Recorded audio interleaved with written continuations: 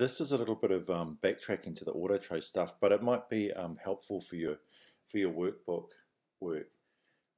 When you have an auto trace done, there's a really good way to change the colors. And the reason I'm showing you this is because one of the things that you've probably been talked to about is iterations, doing one thing and then doing multiple copies of it with slight variations. This is a good way to do the color, and what it will do is very quickly it'll give you a whole lot of other options to stick in a workbook, to add to that workbook. So what we're looking for is swatches and color guide. You'll find these things up under the window, color guide, and swatches a bit further down. So what I can do is in the swatches, you can see I've got a whole lot of colors here. Actually, they look like the same color swatch, so I'm just going to get rid of those. There we go. And you'll see down the bottom we've got a whole lot of options here, and one of them on the left hand side deals with kind of color options. So if we go, let's try Renaissance, see what that's like. It'll give us a whole lot of swatches here. So I can grab some of those. We'll grab this top one, let's drag it over, chuck it in there, and it's added to the swatches. Foods. Let's have a look at fruit. Yeah, there's some bright ones there that I'll chuck in. And you can keep going like this, grabbing a few different sort of systems. What am I going to go for? Alright, I'll try cool, a whole lot of cold shades here. And I'm just going to go with that at the moment, so I can close that. The swatches, close that. And what I can do here is if I drag around an image, if I don't want to see all those marks, this is just a tip, you can go Command H, and it won't give all those lines over the middle. Command H, I'll take it back. Doesn't matter, because as soon as I go to the color guide, it kind of gets rid of that anyway.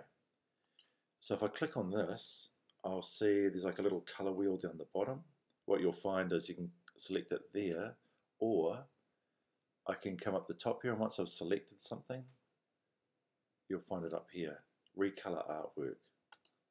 If I click on it, it brings this huge menu into play. And the way it works is I've got these options down the side. I can still add more. Like what I can find is that under here I've got some other options, shades, complementary to.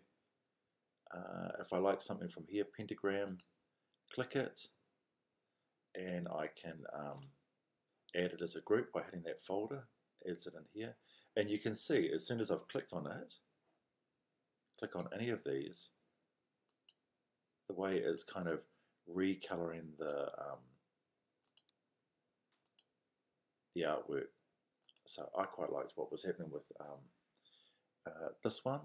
Now, actually, I'll pick one that's a bit more full on. I'll go for brights.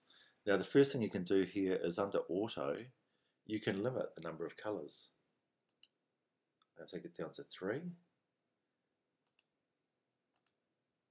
2. It's becoming almost monochromatic, or put it back up to all.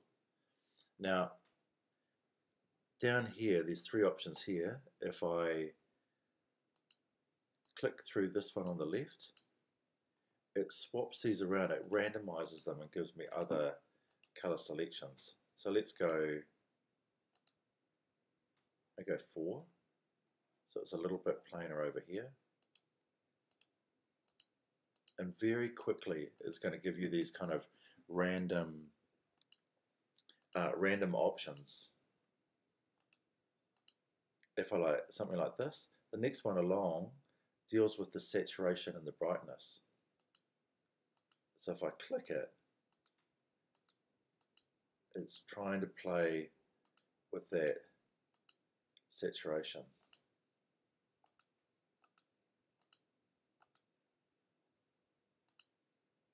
Now the other thing I've got here is if I say click on this color and I click the third little icon along with the magnifying glass, it will isolate it. It will show me where that color is and only that color in the image. These sliders down here will let you play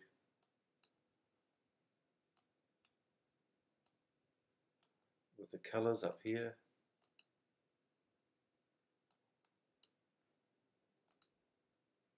And I can switch that back. So the purple that I've got here that's replacing the brown, you can see it changing with the green. Now it's going to the orange. You can play with all of this. Come back here and randomize. Now the other option you've got here as well, you've still got all of this. We can come in and select any of those color groups. But if we go to edit, this one's really good as well. Like this option here, you can see it's actually linked, and then with the cross through it, it's unlinked. When it's linked, the two little lines on either side, if I move one of these, it moves all of them in relation to each other. So the main color here is blue, but everything you'll see as I rotate it is trying to keep the same kind of proportions. Now I can unlink it and I can move all of these things. So here if I just move the blue into the yellow, the bulk of that blue is going to change color. I've got a plus and a minus. So if I click the minus, I can get rid of some of these colors.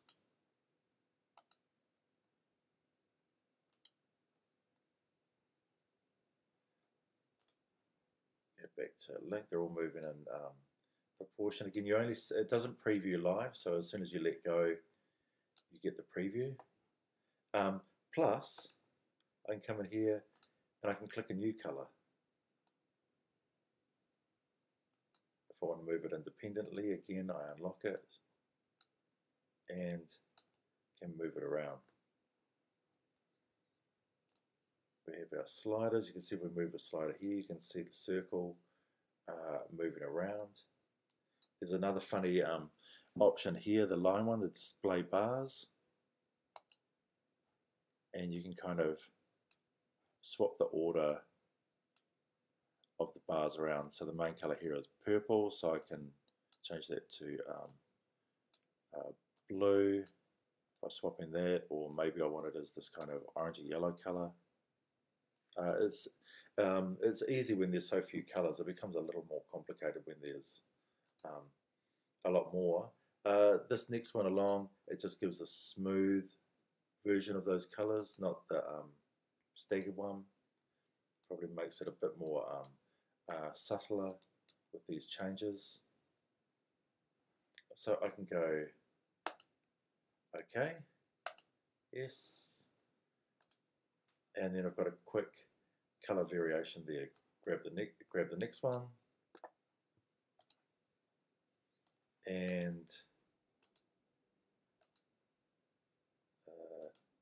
citrus. Yeah, that's an iteration. You know, it's not too dissimilar to the others, but you can see very, very quickly you can get these variations, and you can go in and edit them afterwards with a lot of subtlety. Let's go cold. I quite like that one. So here's here's an example here. As I can go through, if I grab this, either I can go OK, and then I can go in and select a color. But see how there's that black through the here. We've got that here. Click yes, and I'm going to say OK. Double click on here, will let me bring up the color picker, and I'll say, okay, well I actually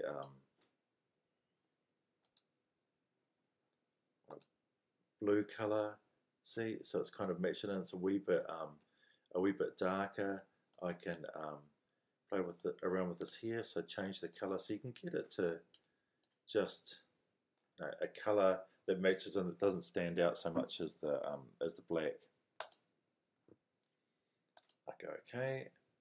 Onto the whoops. Let's see. Onto the last one. Last one here.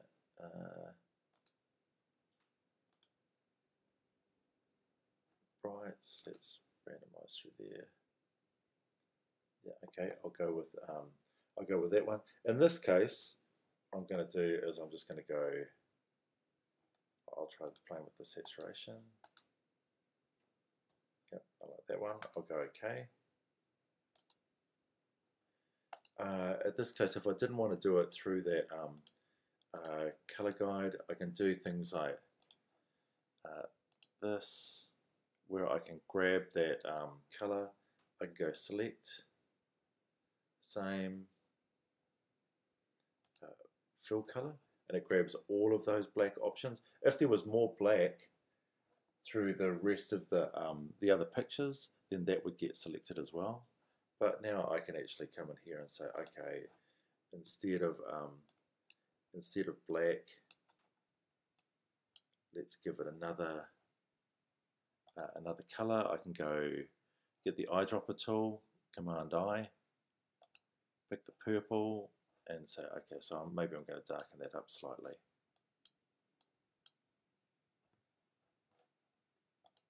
There we go. And play around with things that way. But you can see straight away, very, very good way to quickly get iterations using Illustrator.